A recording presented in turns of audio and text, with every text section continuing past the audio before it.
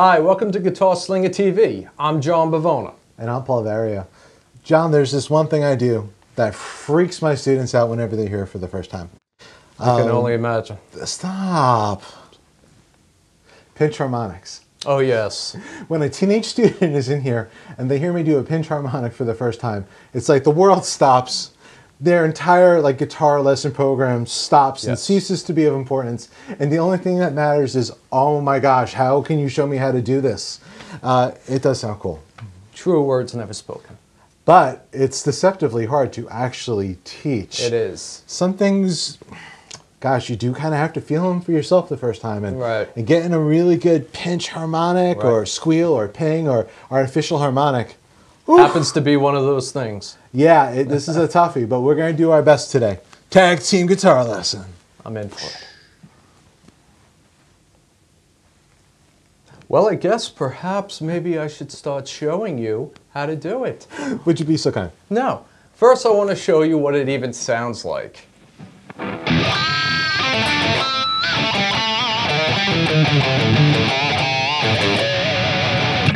Squeal-tastic.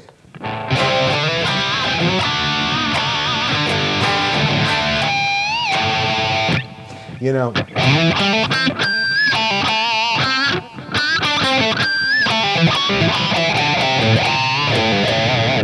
fun for the whole family to enjoy. The first guy I ever heard doing this stuff. So, I mean, a lot of times people think of this as a metal technique or a hard rock technique or like an 80s hair band technique. But the first dude I heard do it was Billy Gibbons from ZZ Top, who's a fantastically handsome man and a great guitarist, one of my favorites. And I think, as I understand, he would sometimes use like a peso.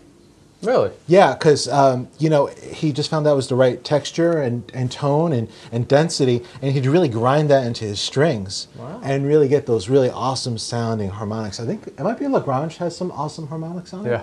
Billy Gibbons, check him out. He's so cool. So let's get down to actually what it is. A lot of people think there's something with the left hand that they have to do, a certain way that they shake it or bend it or any of that. Wrong. All right hand. Yes, it's all in the right hand. Okay, and basically what you have to do, just like when you learned how to hold a bat. Yeah, I use the same analogy, like playing baseball or softball. Yes, and you have to choke up on the bat, exactly the same concept. So if this is the way you usually hold a pick, just like that, you want to scoot this back just a little bit like that, so it's basically even with your thumb, just like that. Because what's going to happen, just a little bit. Yes, when we attack the string, we're going to have the pick hit the string first, and then have the skin on your thumb rub against the note a millisecond after you follow through on your attack. Yes. And just like you said, just like as quickly as possible, the side of your thumb, a little piece of flesh is going to touch the string. And that creates the harmonic. If you do it in slow motion, I don't know if you're up to the task, but if you do this in super slow motion, you actually hear that it's like two sounds. Oh, sure. It's the note being picked by the guitar effect, and then it's the string being touched by the side of your thumb. Can you break it down slow? Try it. Slower. I'll show you what I mean. Check this out.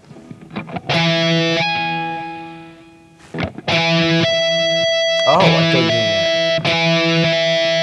I'm really, really kind of moving my arm over. I'm being very dramatic. I'm really overdoing it so you can actually see the motion and hear the two different things. But it's two sounds, but it's one right after the other. Yes. So it comes off as just one awesome shrill harmonic fest of heavy metal goodness. And I remember when my teacher taught me how to do it, I literally sat there for hours going, don, don, don, what, don, don.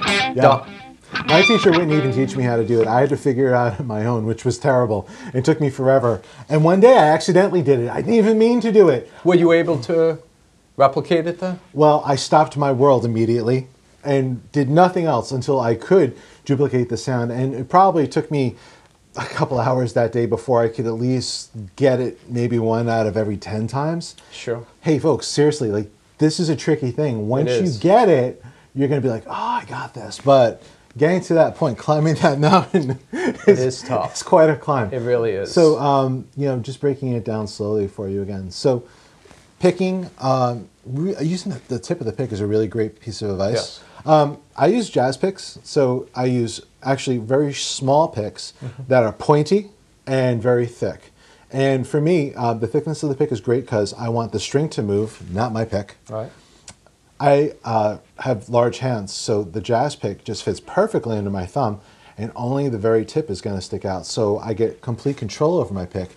And for lots of techniques, but this one particularly, I really control it. Right. And the pointy pick actually is kind of nice for the squeals. It makes them really kind of ping out. Sure. So I think, like, you know, if you have one of those big cough drop 2mm picks or 5mm picks, maybe it's not the best pick for this job. See what works for you. Or everyone's a little different. Or a really thin pick, probably not good for this. I would agree with that. Like a really thin pick? Definitely. And to tell you the truth, the technique is the same, but having a lot of distortion, a lot of gain on your amplifier, it does bring out the harmonic a lot more. It's not covering anything. Yep. You know, when people are like, oh, don't put a lot of gain on your distortion because it hides things. This, it's not the same thing. Yeah, this enhances when it. you overdrive a guitar amplifier, one of the things that you're doing is you're compressing the sound. And when you compress sound, basically what you're doing is you're making your quiet sounds louder and your loud sounds quieter. And instead of the way most acoustic instruments sound, where like the waves go up and down and the volume gets loud and soft quite a bit over the course of a performance, you're instead squashing it to this one brick line of sound, and the harmonics are naturally going to be a little softer. Right. So lots of gain, it really helps them jump out, it really helps them sing. Listen to like the metal guys who use this. I mean, Zakk Wylde, he doesn't really go light on the gain. Right. You know, Killswitch Engage, every death metal band in the world. You know, lots of metal guys, lots of hard rock guys. Eddie Van Halen. Sure. You know, I mean, does this stuff all the time. He's great, and you know, we're all sort of children of Van Halen in the rock world. And find a nice sweet spot on your string. All right, not all. I was waiting for you to talk about that. Yeah. Actually. Depending on where you do this, you'll get different harmonics. You will get a different sound for each little centimeter apart. So really play around with that. You'll hear lots of different ones. If you just rub your pick, kind of like up and down. That's exactly what I mean. It's all about the length of the string. You know what a harmonic is? Ooh, do we want to go there? Real quick. Every time you hear a note on your guitar, you're actually hearing more than one note. What you perceive as a note is called the fundamental. But what makes it sound interesting, what makes your open G sound different than your shredded G, are overtones. And when you play a harmonic on the guitar, you are isolating those overtones. It's pretty cool. When you play an artificial harmonic, or a ping, or a squeal, or a pinch harmonic, you're creating a harmonic where actually one does not naturally occur on the guitar. Right. It's pretty cool. Yes, it is. So definitely experiment with all these different spots on the string, and you will find for the same fretted note, you'll have many different sounds and many different pitches you can hit. And don't get frustrated, okay? Yeah. It took all you're of gonna us. get frustrated. Just try not to break anything. Yeah, true.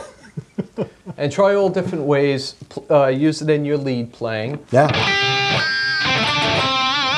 Some people like to drop lead. And then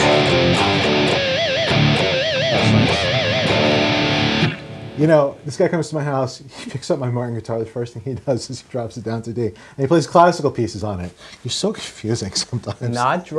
Dropping D is not just for metal playing.